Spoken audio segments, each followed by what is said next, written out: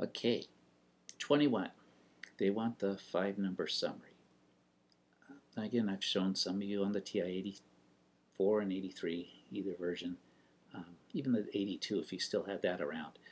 You can enter these in under the stat function. Go to one variable statistics, and the last 5 numbers will be your 5-number summary. Then we can get the interquartile range by taking the upper quartile minus the lower quartile, and that's the one calculation you'd have to do. But I will also show everyone, because you might not have it, and notice there's no calculator here. What we're doing is we're not calculating. That's why we don't need a calculator. We're locating the numbers. So the two easiest ones I always find, if once you have it in order, is to get the minimum, which is going to be 58, and the maximum, which is going to be 90.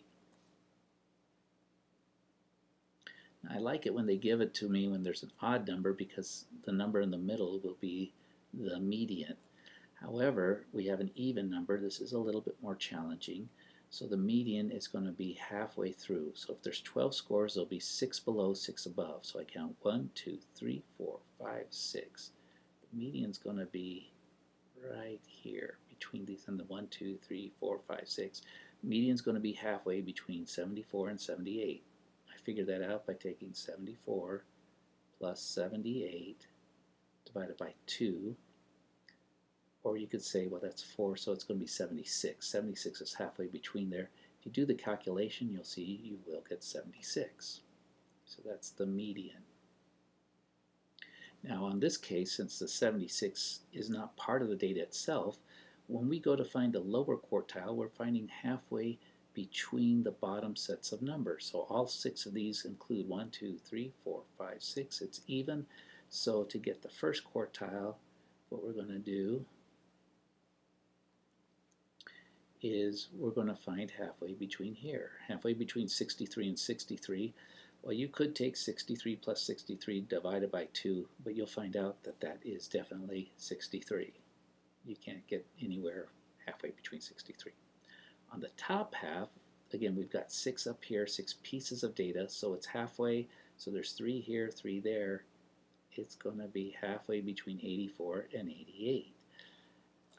And again, you can calculate that by doing 84 plus 88 divided by 2.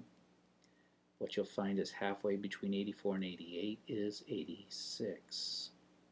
Okay, so that's going to be the upper quartile. There's our 5-number summary.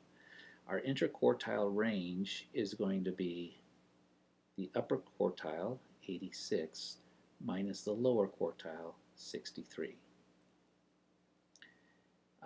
Maybe we'll do it this way.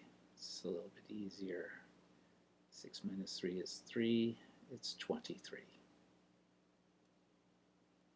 So all that's left is to enter those numbers into each here.